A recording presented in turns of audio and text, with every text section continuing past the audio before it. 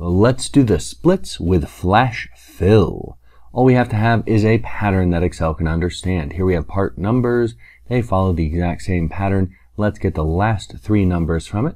We go to the right of it, type 101, enter, and then Control E.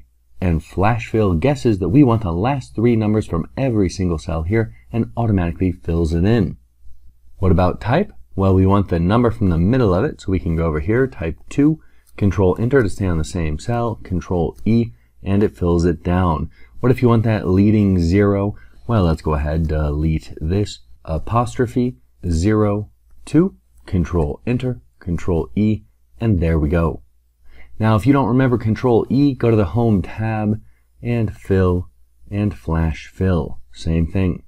Now let's do a few more examples. How about email addresses? Maybe we want to get the first name, so we can go Michael, Control Enter, Control E, and there we go. Notice the capitalization also carried over here even though it wasn't here.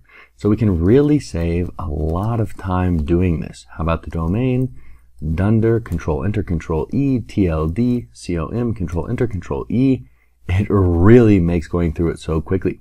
But not just splitting, we can also combine values. All we have to do is get a pattern.